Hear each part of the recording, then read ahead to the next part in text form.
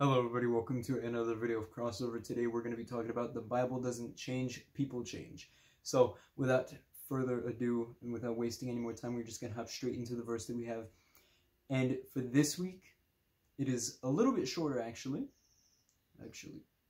pretty short, but it's very straight to the point and very clear. You know, there can be no confusion about this. You know, and the verse comes from Hebrews chapter 13 verse 8 says, Jesus Christ is the same yesterday, today, and forever. That's it. That's the verse. Very simple. Very straight to the point. You cannot be confused about this. It's right there. You know, there's no hidden meaning. It's as it means. It's as it says. Jesus Christ is the same yesterday, today, and forever. Jesus, God, will always be the same. I know is that a lot of people, you know, now, and this may step on some toes, you know, but some people need to hear this. The Bible does not change. People change. People change in the fact that they think, you know, oh, society's changing. You know, society's changing and the Bible is just old now, you know, and the Bible doesn't apply to now because, oh, that was back then. You know, no. That the Bible still applies to what is happening now. As the verse says, Jesus Christ is the same yesterday, today, and forever. God doesn't change. God doesn't change just because, you know, oh, society changes and the world changes, you know, people change. Just because people change doesn't mean that God all of a sudden says, oh, you know, I know that this in the Bible is said, you know, that it's wrong, but, you know, now you guys have changed and you guys have, you know, grown and now this is different, you know. No, that's not the case. God does not change. Society may change, yes. There's some things, you know, that change in society that aren't bad. You know, there are changes and advancements in society, and some of these changes aren't bad. But there are some, there are some changes that are not okay. That God clearly says in the Bible, these things are not okay. And just because society changes doesn't mean that God changes. Doesn't mean that God all of a sudden says, you know, oh, okay, you know, these things are okay now, you know, because society changes and, you know, whatever. That's not how we have to live. Yes, society changes, as I said, some changes aren't bad. But there are some changes that people, and I bet you can name a few changes, that people are saying, you know, oh, the Bible is, you know, old, you know, the Bible is, you know, talking about back then, you know, everything's changed now, you know, God doesn't view it that way anymore, you know. God says that He's the same. God says that He does not change. God says that He does not change His mind. We have to be careful that we aren't putting words in God's mouth. We have to be very careful. Because the Bible, we should be going off of what the Bible says. And the Bible is the truth. You know? The Bible does not change. Just because society changes and everything in this world changes doesn't mean that all of a sudden the Bible is obsolete and the things that are told in the Bible that are viewed as wrong are all of a sudden right. That's not how it is. People change. The Bible does not change. God does not change. It doesn't matter what changes in society. God will not change. He stands by His word. He says, this is wrong, so it's wrong. Just because society changes and all of a sudden says, you know, oh, this is okay now. No, it's not. If the Bible says it's wrong, it's wrong. You know, and not talking about, you know, the people that haven't accepted Christ in their life, you know, because that's just putting judgment, you know, but more so talking about the people that are Christians. The people that are Christians that are saying, you know, oh, everything changes, you know, the world changes, you know, society changes, people change, and, you know, oh, the Bible was back then, you know, mainly talking about the Christians that are saying that. They should know better. We as Christians should know that the Bible says things that are wrong. And we as Christians should be standing by this. Not saying, you know, oh, society changes, the Bible is old, you know, the Bible is, you know, obsolete because, you know, it's old and it's talking about back then. You know, no, God does not change, the Bible does not change. People change, yes, but the Bible does not change. Have you ever opened your Bible and saw that there were a few words that were changed and different? No, you haven't. The words are all here. They do not change. You read the same thing over and over and over again, hopefully, when you read the Bible. The words do not change. They say the same thing. We can't be saying that the Bible is talking about back then, because it still applies.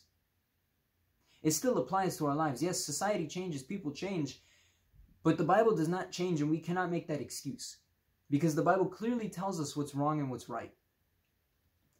You know?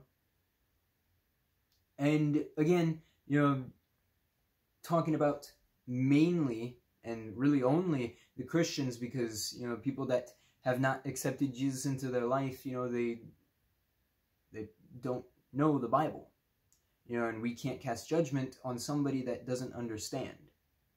You know, and this isn't to belittle anyone, you know, or make anybody feel any less, you know, but this is just the truth. You know, think about it like a child. You know, when a child is, you know, when they're growing up, their parents teach them what's right and what's wrong. Otherwise, they won't know. We can't judge people for not knowing what the Bible says and not knowing, you know, what the Bible says is right and wrong. We can't judge. Because that's like, you know, waving the finger at a child who wasn't taught anything and saying, you did bad, when they were never taught. Again, not to belittle anyone, but it's the truth. And, you know, talking about the Christians that are saying, you know, that the Bible was talking about back then, no, it's not. It still applies. As I said, the words do not change. The words have been the same forever. The words have never changed. They have been the same and will remain the same. Because God does not change. The Bible does not change. Jesus does not change. Everything is the same. Just because society changes does not mean that all of a sudden the words in the Bible change and, you know, you go and read, you know, this verse and all of a sudden it says something different. That's not the case. The words are the same and they will always be the same. The Bible does not change. God does not change. So we cannot be saying that, oh, the Bible was talking about back then, because it still applies. So, with this all being said, we are now going to have the verse of the week. So, Josiah, would you like to give us the verse of the week? The verse of the week is from James chapter 1, verse 17. It says, "Whatever is good and perfect comes down to us from God our Father, who created all the lights in the heavens. He never changes or casts a shifting shadow." So what I wanted to say about this is that God never changes. In the Bible, it even says that God never changes. The only thing that has changed is his accessibility. You know, and in the Old Testament, it says that people had to sacrifice things just to gain forgiveness from God. You know, and only high priests were able to go into the most holy place, which was where they could talk to God.